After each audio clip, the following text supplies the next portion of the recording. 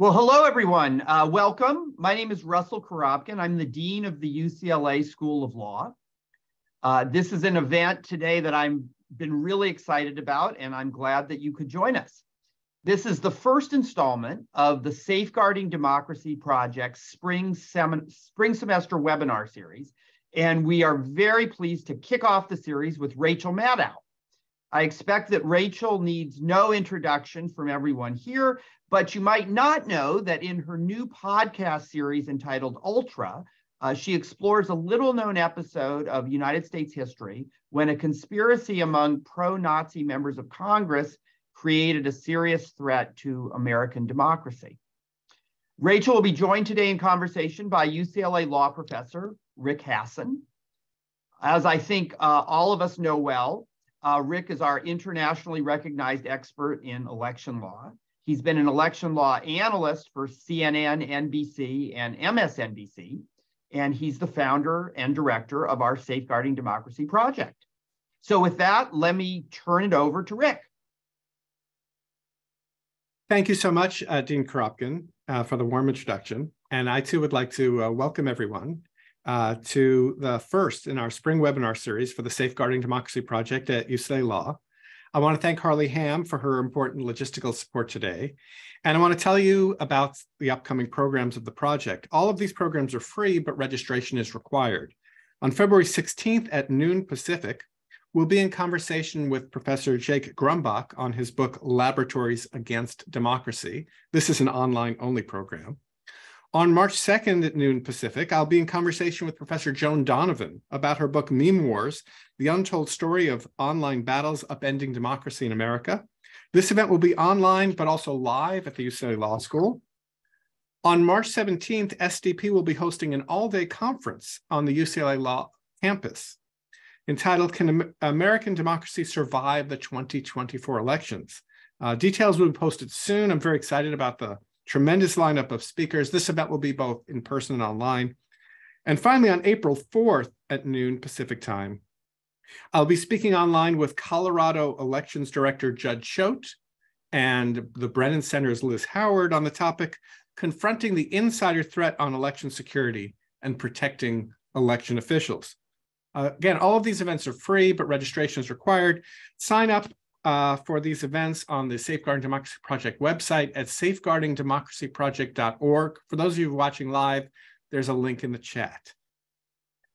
Today, I'm thrilled to welcome journalist Rachel Maddow to talk about lessons for democracy in the United States from her amazing podcast series, Ultra.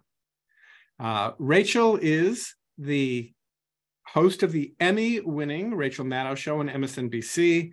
It was the most successful launch in MSNBC history. It has won 3 Emmy Awards.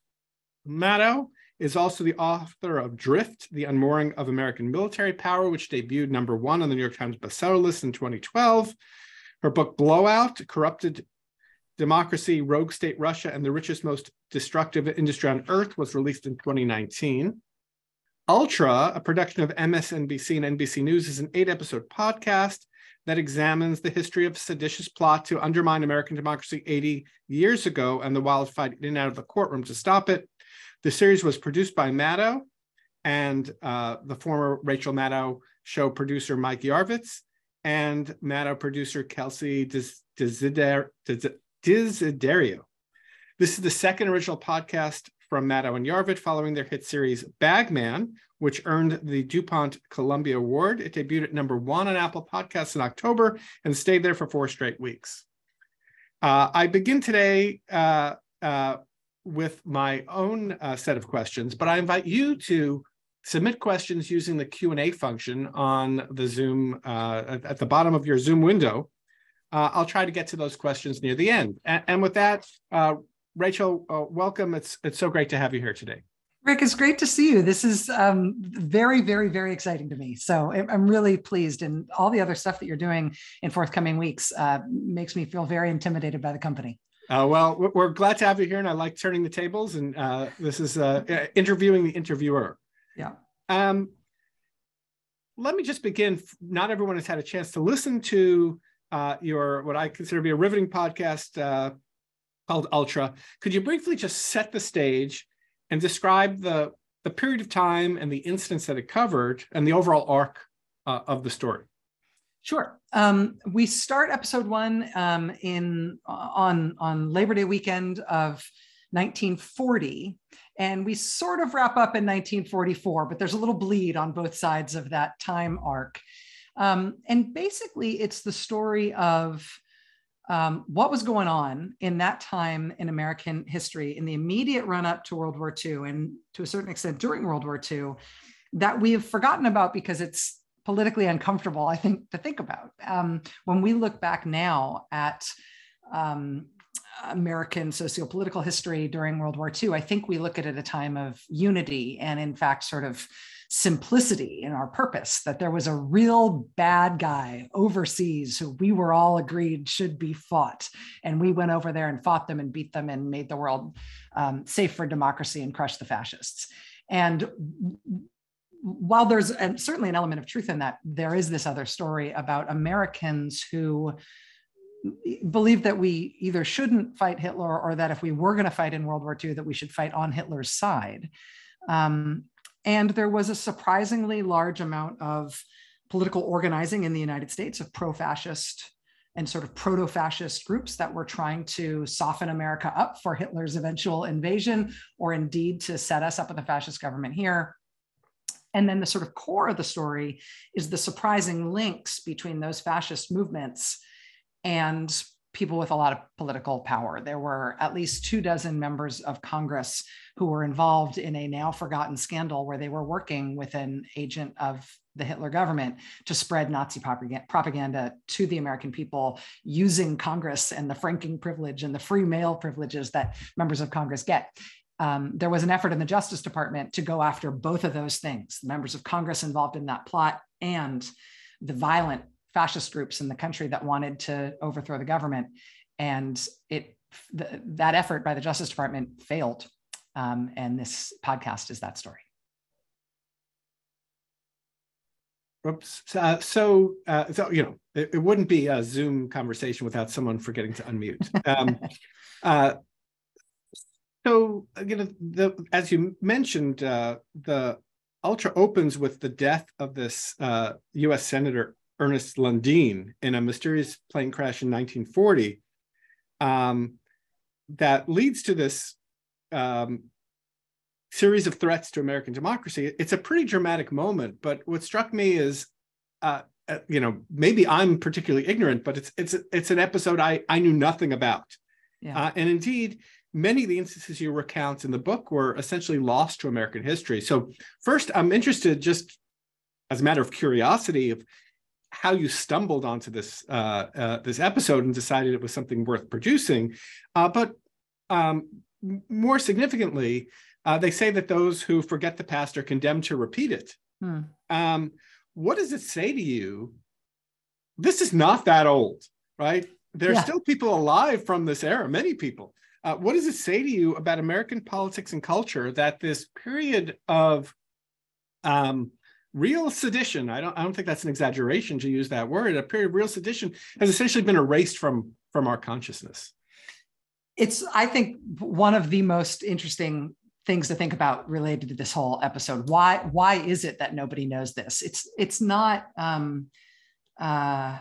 been suppressed by some conspiracy, right? There hasn't been an agency pushing this down the memory hole on purpose, but for a variety of reasons, we've really forgotten about it. And I think it is because there really, until the sort of obvious allegories that we're living through now, which I think are giving people like me reasons to look to the past to see if there's any precedent in our history that we can learn from.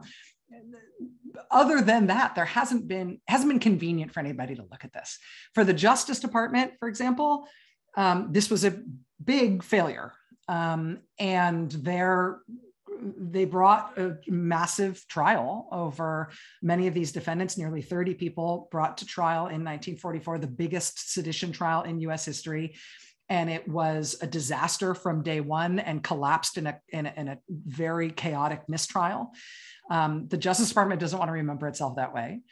From the point of view of the defendants, the the evidence against them, I think particularly the evidence that emerged during trial, that they were not only ultra-right violent groups in the United States plotting the overthrow of the US government, but they were getting support from the Nazis in Germany to do it. I think that means that it makes it very hard for the defendants and their supporters, their would-be supporters, to stick up for them. And so they don't mind that it's forgotten.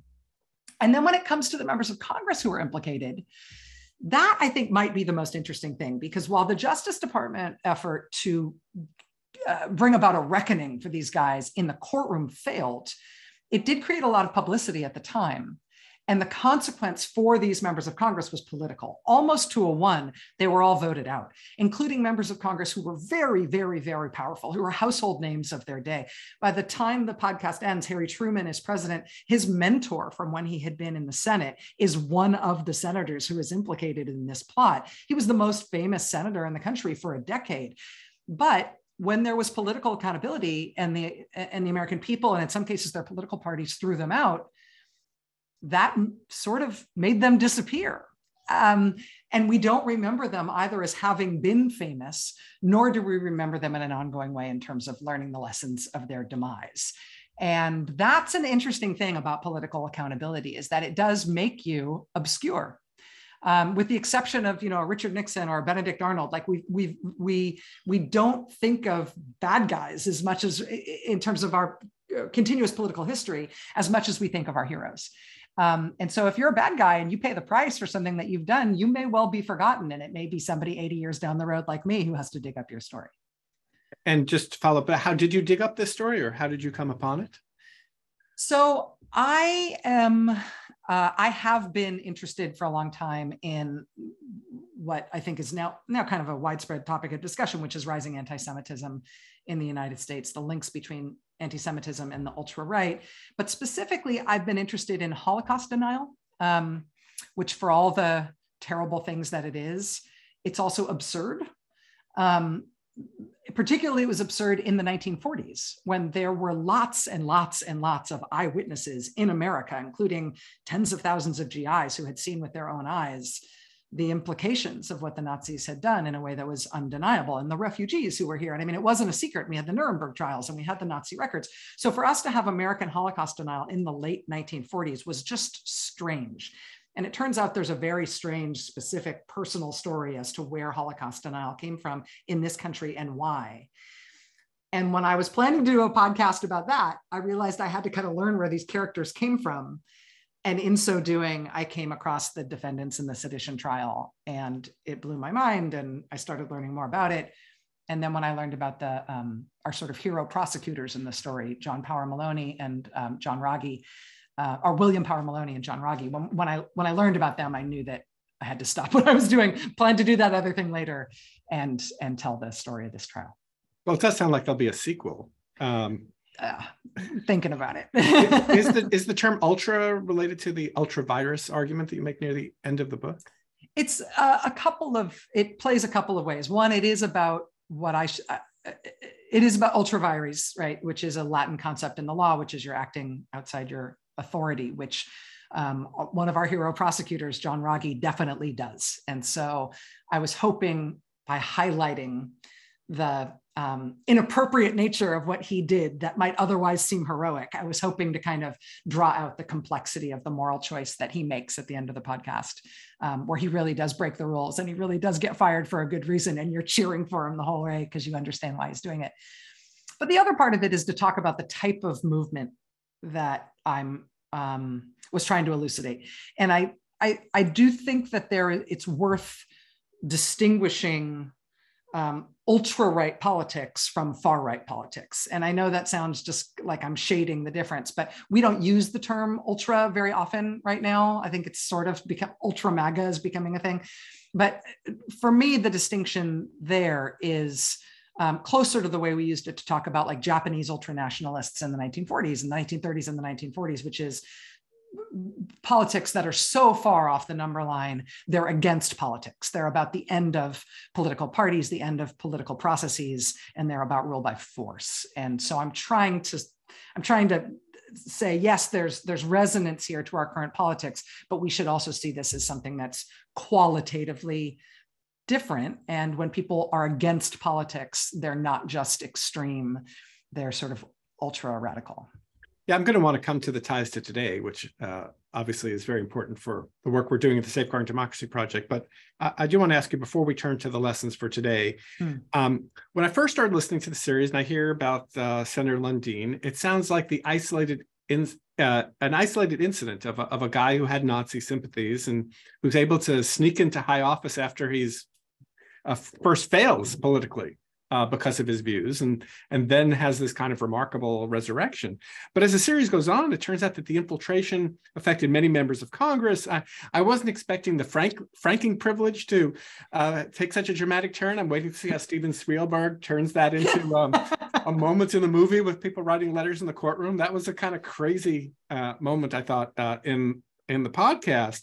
But I'm just wondering how you think it is that the Nazis, directed from Germany apparently, were so successful in getting support from both sides of the aisle, some very prominent people. Like, how did this happen? Was this primarily ideological, or was it, was it, and if it was ideology, was it the ideology of non-intervention, or was it actually the embrace of extreme Nazi ideology? Like, what explains not the single extreme guy, but the breadth of this whole thing? It's a good question. And I do think that there is the large numbers of people who were in the Senate and the House who were part of this scheme kind of gives you a preview of the fact that you are going to need a bunch of different explanations for it, because I don't think it was any one thing that was motivating any of them. But certainly, I mean, part of it was that, I mean, Hitler's main goal, I mean, the Hitler government spent tens of millions of dollars in 1940 dollars on propagandizing the American people in the lead up to World War II. And they had a few different aims. One of them, and the primary one, was to discourage America from getting involved in the war. So non-interventionism was their main aim. They were also trying to sow what they called kernels of dissension. They were trying to weaken us as a society by making Americans distrust each other and distrust our system of government. And they were also trying to soften us up for fascism in case there was going to be an attempt at a fascist overthrow in this country. And those were sort of tiered goals for them. And I think those tiered goals sort of matched up, all three of them at certain levels, with different members of Congress. Senator Lundin, who dies in the first episode in that plane crash, was a committed isolationist. And he was an isolationist from World War I, and he was an isolationist in World War II. And had he lived, he probably would have been an isolationist related to other wars too. And so the members of Congress who felt like they were kind of losing the battle against Roosevelt, even though a lot of public opinion was with them, because the American public, by and large, regretted us having been involved in World War I. They didn't want us involved in another world war. There was a lot of sentiment against it. And not all of that was racist or sympathetic at all to the German side or to any of the Axis powers. But getting a boost for your isolationist sort of underdog sentiment, I think, was motivating to some of them. Certainly some of them were motivated by support for the things that Hitler stood for. I mean, there were definitely members of Congress who were virulently anti-Semitic and who liked that about the message that they were getting from the Germans, or who were otherwise inclined toward authoritarian arguments. Lots of Americans are today. The third thing, though, which I think is small and petty and very understandable and sad, is a lot of them got paid. This German agent who was working this scheme in Congress set it up so that members of Congress could make a lot of money by agreeing to work with him. And it was, they would get stuff published in magazines and newspapers and stuff, and they'd figure out ways to get paid for it. He would publish their books. The German government was actually supporting his publishing house, and he would write the books, put a senator's name on it, and then deliver them the proceeds while it was mailed out for free on postage charged to the American taxpayers, thanks to franking. So, I mean, it's a lot of different things. I also think that the Nazi agent who was running this thing was really charming and good at getting people to do what he wanted. But there was nothing standing in his way. He was really pushing on an open door to get 24 at least members doing what he wanted. I was also, I mean, this is a more minor point, but I was struck by how, using the franking privilege, sending out free mail, that mail was considered a major means of political communication. I mean, today, lots of people don't even check their mailboxes, like they won't answer their home telephone. But it does strike me that, writing a handwritten letter was much more powerful, and delivering political messages by mail, more than just kind of like the slate mailer that we get here out in California with, the names of a bunch of people on it. But actually trying to have reasoned argument by mail just struck me as very antiquated, but I guess that was the state of the art at the time. Yeah, I mean, understanding it in context. This is at a time when there was no TV news. Radio news was a very specific slice of the way that that some people were able to do things, some people were able to access the news. It was newspapers. And then there was this one other thing, which is that you could, if you're in a city, you could hand out handbills or sell newspapers on the street corner. And for reaching the rest of the country, it was the mailbox. And so it seems like I think that also might be part of the reason that some of this story wasn't told, is that you look back at it and you think, I'm sure 80 years from now, people are going to look back and be like, Facebook memes, that wouldn't have had an impact, right? We look back and say direct mail, that wouldn't have had an impact. But the social media of its day, it has more weight. Let me just remind those of you who are watching that if you have questions, you can put them in the Q&A box, and I will try to get to them near the end. Now I want to turn to lessons, and I have kind of 3 sets of questions in this area. The first relates to listening to both Bagman, which I also enjoyed, which is a story about personal graft and corruption related to Spiro Agnew, who's Richard Nixon's vice president, and Ultra, which is the story about sedition and disloyalty from top elected officials. Some might say you're subtweeting Donald Trump, right? That there are some obvious parallels here, both the self-dealing part and also the sedition part. But you hardly mention Trump. I think there's a brief mention in maybe the last episode, or an allusion to it.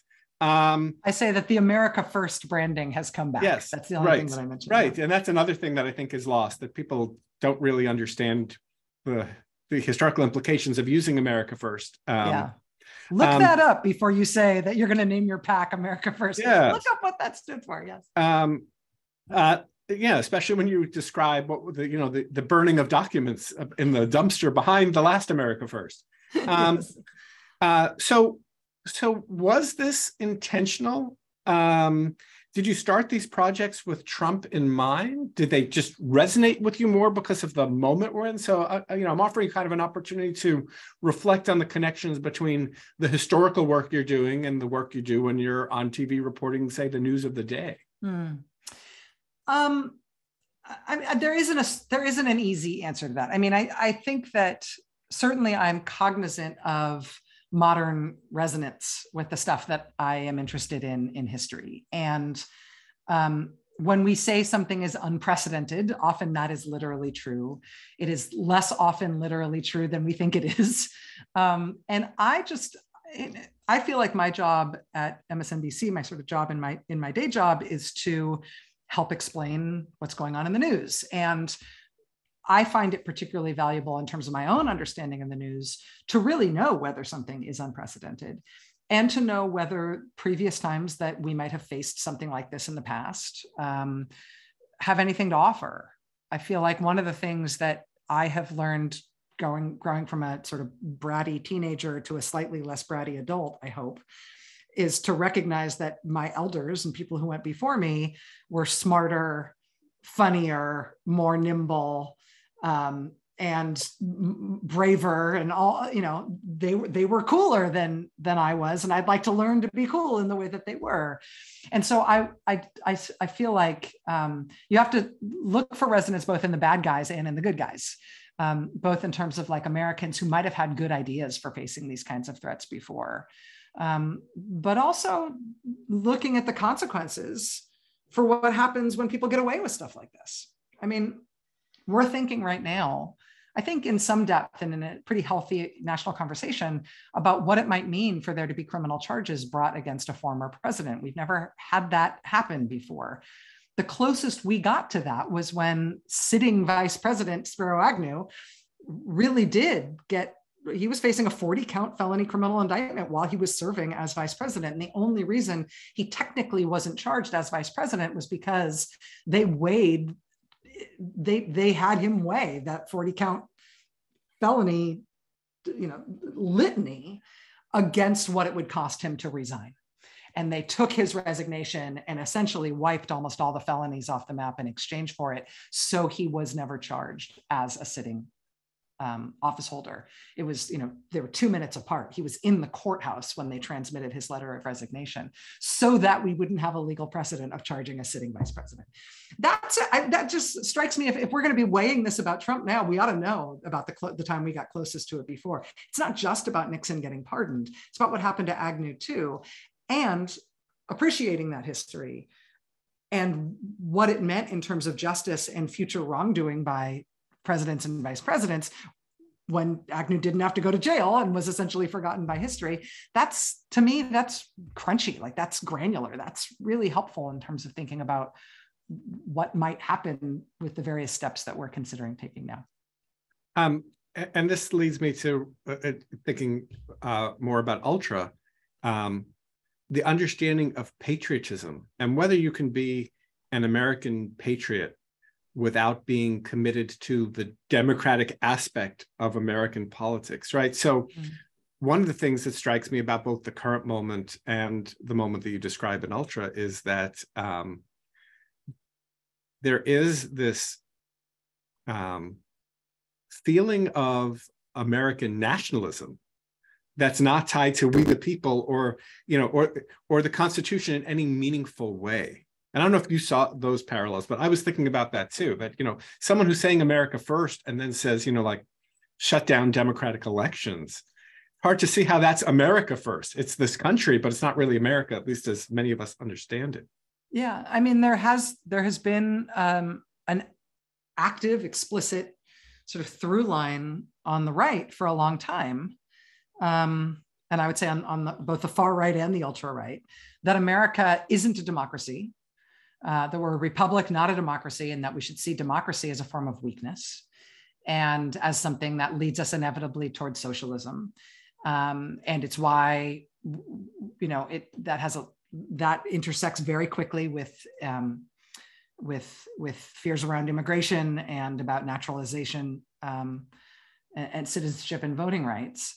But the idea that America is something other than what is written in our Constitution, the idea that we are a blood and soil country rather than a constitutional republic set of ideals, is, I think, kind of a fundamental personality test difference in terms of what kind of Americans we are and how we define patriotism. I mean, in 1934, the Hitler Youth held a huge rally in Potsdam, in Germany. And part of the reason that we know what that looked like is that there were Americans who were pro-fascist who went and gloried in it. And this is before 1936, the huge Nuremberg rally. These were other rallies to which Americans went sort of as pilgrims to experience this thing firsthand. And what the Nazi Party was showing off in 34 to include an audience that included some Americans, and then in 36 showing off to the world, was this idea of a uniform looking population that could be organized sort of like North Korean gymnastics style in a way that could flex strength in an aggressive way towards the rest of the world, and therefore had to be obeyed. And then they were going to take up more space and take over more, take over the rest of the world, right? They were going to have the global Reich, and they were going to clean themselves up in the meantime so that their uniform blood and soil strength, which they saw as the way they were going to dominate, was going to show the world the way. And when the far right today romanticizes America as something that ought to be strong in the same way, that ought to be not diverse, that diversity, you hear this argument, even on Fox News primetime, the diversity isn't a strength, it's a weakness, and that we ought to be a Christian nation. And it's all this idea of a sort of, not ideologically, but a demographically homogenous country that shows its strength that way. It's just to my mind, it's barbaric, but it's old. It's been repeated in lots of different countries, and it has recurring appeal. And to the extent that we've got people with political power who appeal to that or who play footsie with that, it's dangerous because it does appeal to people on a sort of reptilian level. And we know where it leads. I remember Jon Stewart, maybe over a decade ago, who was the first one that called to my attention the kind of romanticism of Putin by those on the right as a kind of strong man who represented what American strength should look like, that Americans were weak and that we should be strong. And, you kind of see the through line from that into Trumpism. And part of where that came from early on Putin became the leader of Russia on Y2K, right, on December 31st, 1999. And part of the myth of Putin that started taking hold in the American right was when he, crushed the Muslims in Russia. The idea that he was going to homogenize the proper Russian population in a way that would make Russia globally a white power, a Christian power, an Orthodox power. That's what appeals to the ultra-right in the United States. And it's only gotten worse. I promise I will get to the questions in a few minutes, but I want to get to what I think was my number one question, which is why I wanted to have you as part of this series, which is about the connection between the challenges we face when there's sedition and the ability to use law to hold people accountable. In some ways, I found that part of the podcast profoundly disturbing.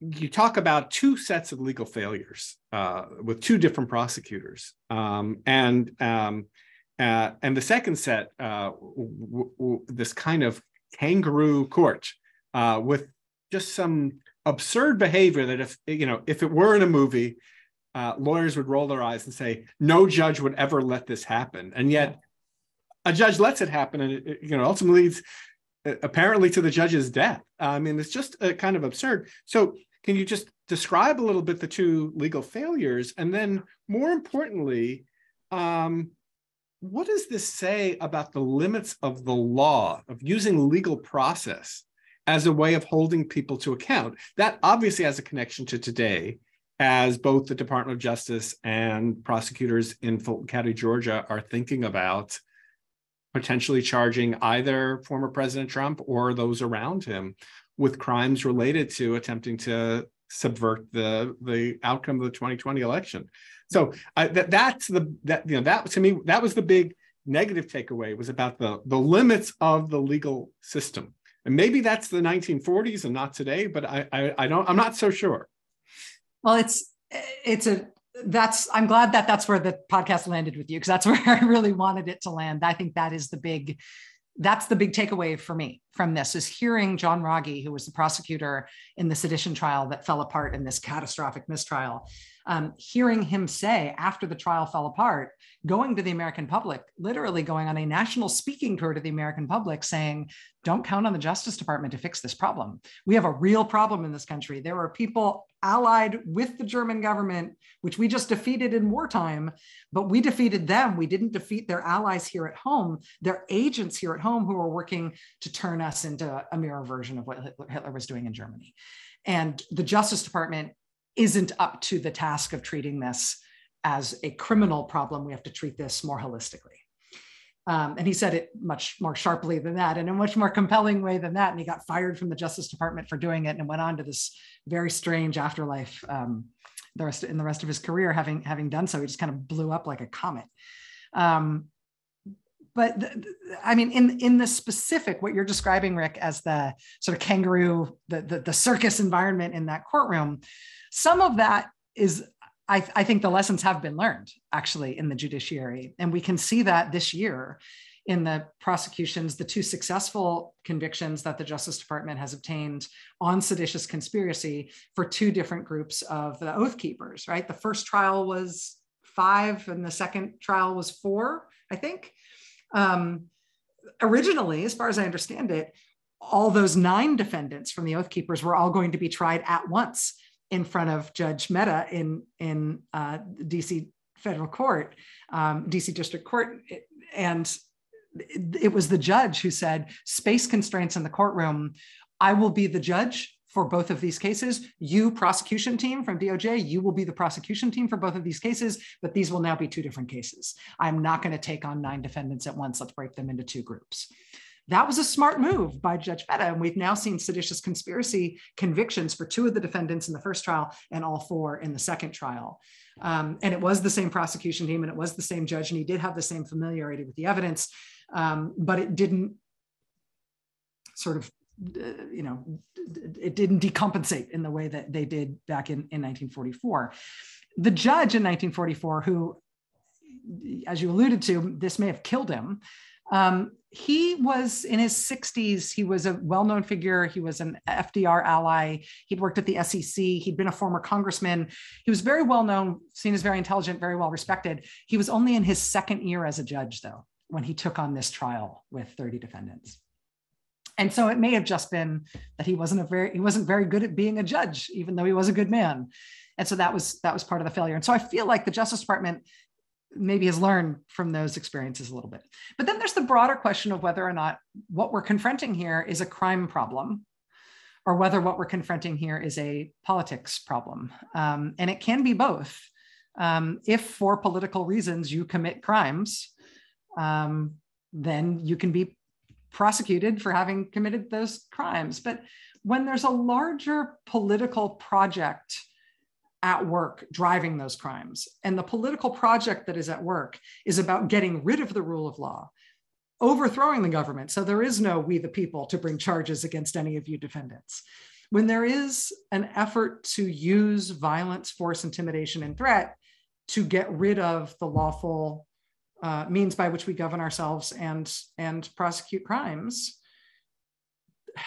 there has to be a political answer to that, as much as there is a criminal answer to it. If you charge somebody with sedition, one of the things you run up with right away is the First Amendment, that people have the right to both think and say absolutely terrible things. The right to assembly means that you have the right to assemble with terrible people for terrible purposes. And there's a limit to all of those things, but our constitutional protections, which, I don't think any of us want to erode, do protect us from these kinds of prosecutions, except in very, very, very extreme cases. But if only the extreme cases are held to some kind of account, then we end up in a situation where our form of government and the rule of law itself is constantly under violent threat. It's funny, but your argument is exactly the opposite of Mitch McConnell's, right? Who did not vote to convict Trump at the impeachment trial and said this is a matter for prosecutors. Yes. So that says, maybe you have to use law when people don't have the political courage to do what they need to do, even if it's going to be secondary. Or now the debate over whether there should be an attempt to try to exclude Trump from the ballot under Section 3 of the 14th Amendment that says that people who participate in insurrection can't run for office. That seems politically dicey to do right now and deprive people of their choice, let them have it at the ballot box. But, maybe there is this legal path, but that political moment seemed to have been, at the time of impeachment, and the buck was passed. The buck was passed prosecutors to the court system, and it'll be interesting to see if former President Trump is brought up on charges either in Georgia or in the federal courts. It'll be interesting to see whether Mitch McConnell still thinks that's the right venue for redressing these wrongs. I don't know. I mean, I think that it's important to see that the threat of fascism, the threat of ultra-right politics, which is not just about extremism, which is about trying to get rid of democracy, is a recurring threat, and is something that we have faced before. I believe are facing it now. I believe we will face it again. And we need to be open-minded about the fact that we can't count on a sort of white knight prosecutor fixing it. There needs to be a big response to it. And I think you said that this is kind of a depressing part of the podcast. I think that's right. But I think the sort of counterbalance to that, the heartening part of it, is that by the Justice Department taking this on the way they did in the 40s, it did get a lot of publicity. And there was a lot of journalism that gave it publicity, both in book form, magazine form, and print journalism, and actually radio journalism too.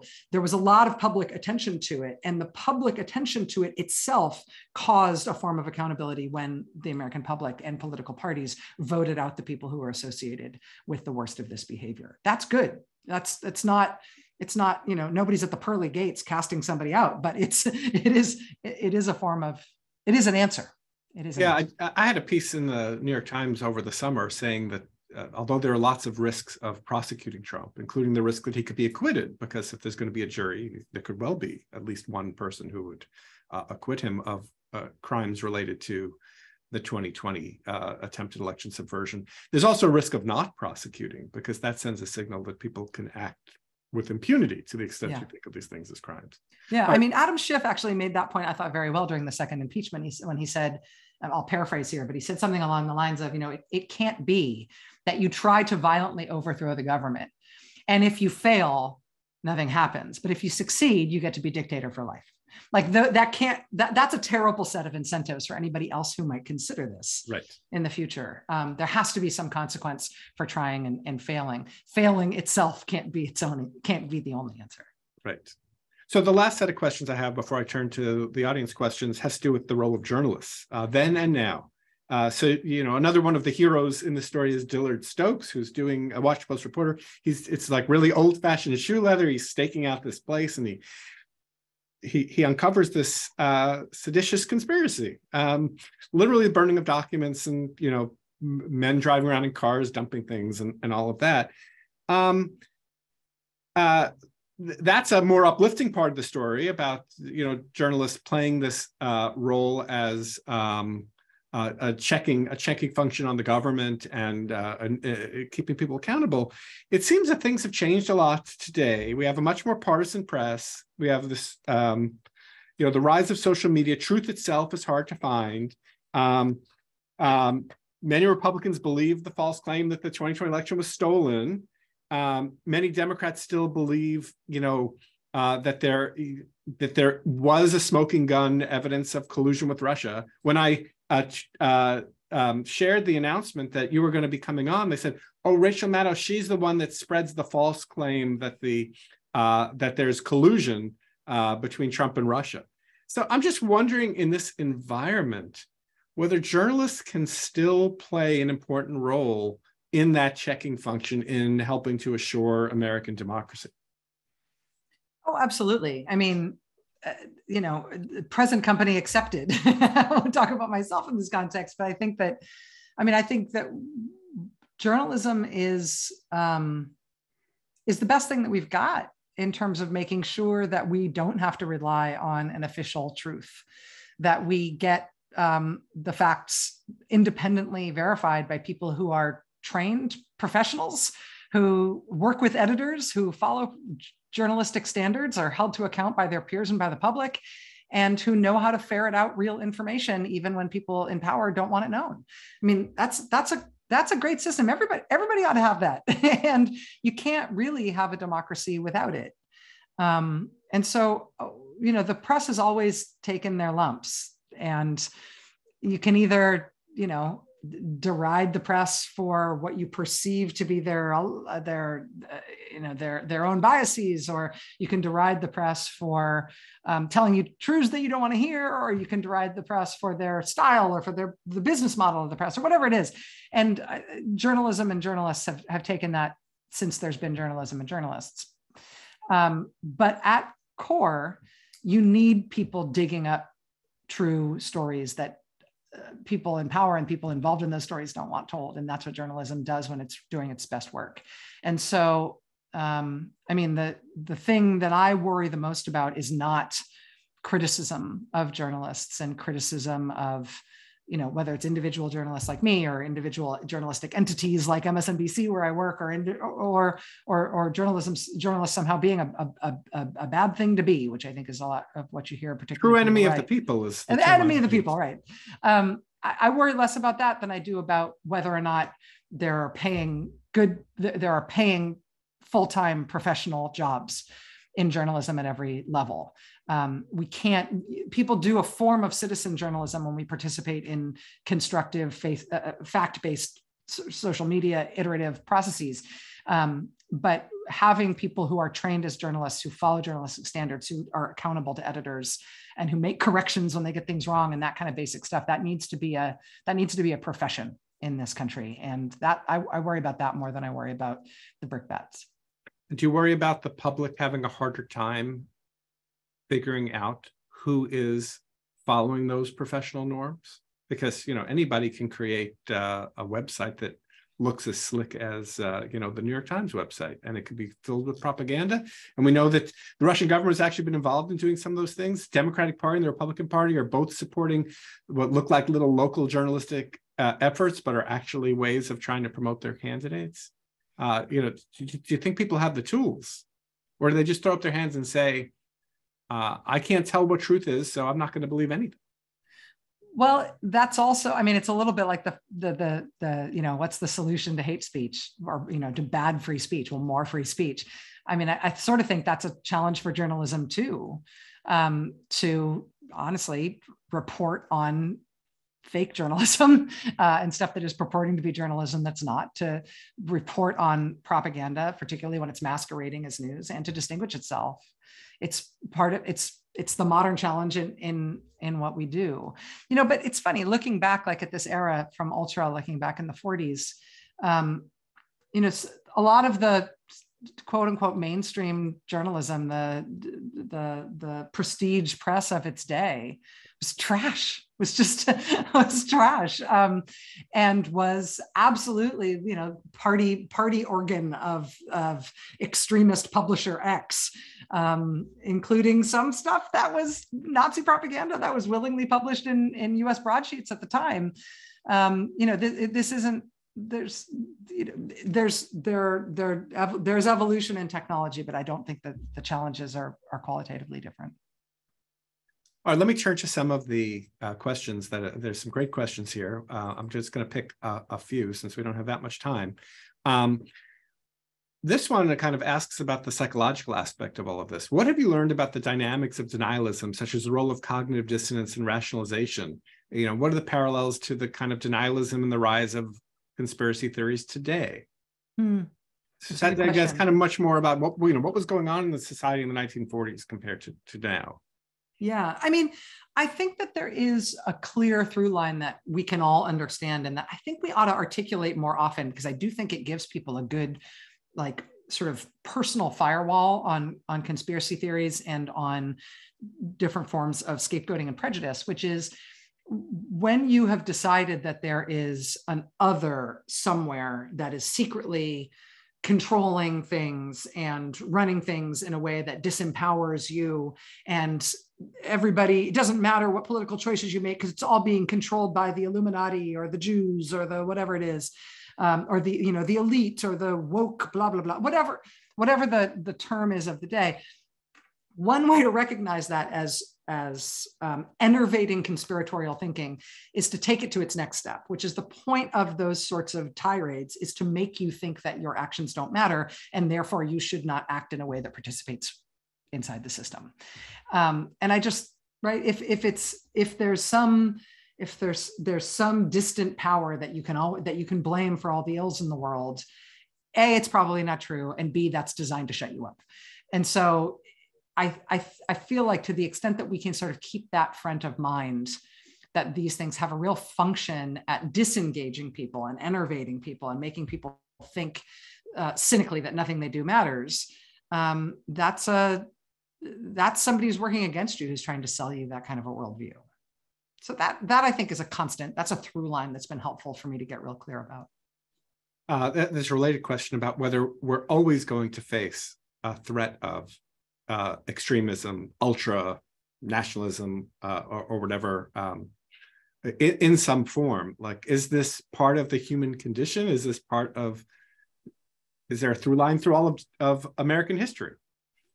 I mean, it may be part of the American condition, honestly. I mean, we are a multiracial egalitarian democracy.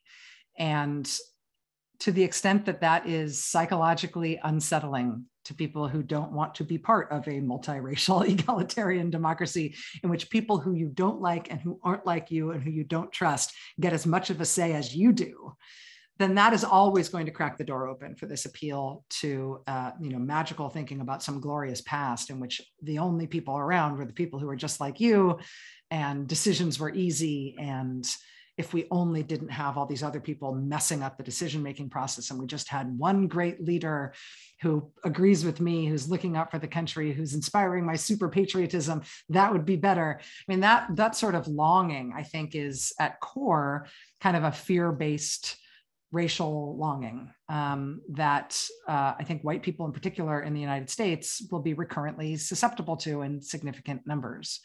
But it's not fate. I mean, the fact that you get people interested in that stuff from time to time, you cope with it. I think it would be helpful for us. I think it would be constructive for us as a country to get more conversant with the facts of previous generations that have contended with fights like this before. So it doesn't feel so overwhelming. It doesn't feel like we need to invent it all anew every time these sort of crises arise.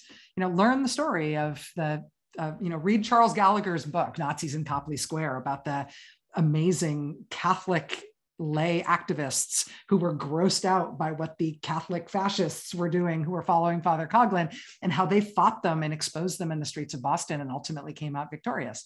There was nothing superhuman or even powerful about, connected to power about any of the people who were the good guys in that story. It was just regular Americans who didn't want their city to go that way. It's very empowering. It's very moving. Yeah, that was a much more uplifting part of the story than the trials.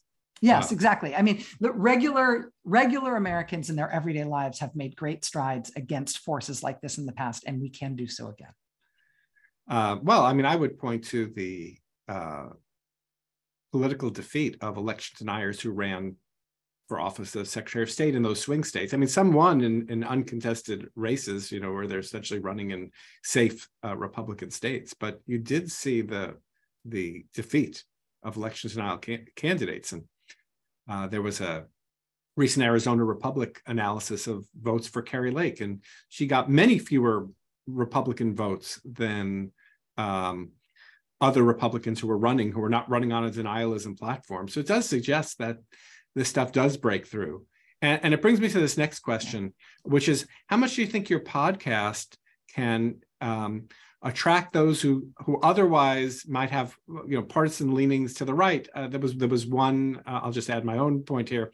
That there's a right-leaning law professor on Twitter that I follow, who I respect a lot, who said, I'm not a great Rachel Maddow fan, but I learned a lot from this podcast. And so I'm wondering, do you think that this can break through and get people to see those, or is it too subtle?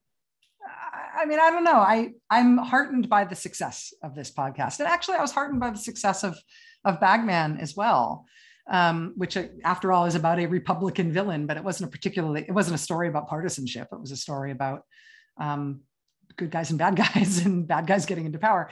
I do think that good stories and true history, real facts that you can back up and illuminate and footnote and all those things, I do think that they have an appeal to anybody who's open-minded and wants to learn. It's part of the reason that I'm really attracted to this type of storytelling. I think there's lots of points of entree for people who have all sorts of different levels of interest in this stuff. So I hope, to be honest with you, I don't think very much about who the audience is or might be when I'm making these things. I'm just trying to make the story as good as I can. But whenever I hear that somebody who's otherwise disinclined toward me was able to get to the story anyway and find value in it, it does make my heart sing a little bit. Well, Rachel Maddow, thank you so much for joining us. This was a really illuminating conversation. I appreciate it so much. Rick, thank you. And I would just, before we go, I would just say what you were just sort of surprisingly underperformed in places like Arizona. That is the product of the American people deciding that election denialism is not for them, but it's also the product of the kind of work that you do, which is to take incredible, very high level expertise and talk about it in a way that is colloquial and understandable to just, people who are otherwise watching the news who wouldn't get academic expertise like you otherwise have. Your willingness to be a public expert on subjects like this in a way that makes this stuff so understandable has a civic impact and helps people make better decisions. And so that's as much a product of the kind of work that you've done as a public intellectual as any of us have done in journalism. So thank you for your work too. Well, now you're making me blush, but thank you. I appreciate those words. We are trying, and you can find out about all of our programs at safeguardingdemocracyproject.org. Our next program is going to be on on February 16th with Professor Jake Grumbach and his book, Laboratories Against Democracy. On behalf of everyone here at UCLA Law School, thank you so much for joining us, and thank you again, Rachel. Thank you. Bye, everyone.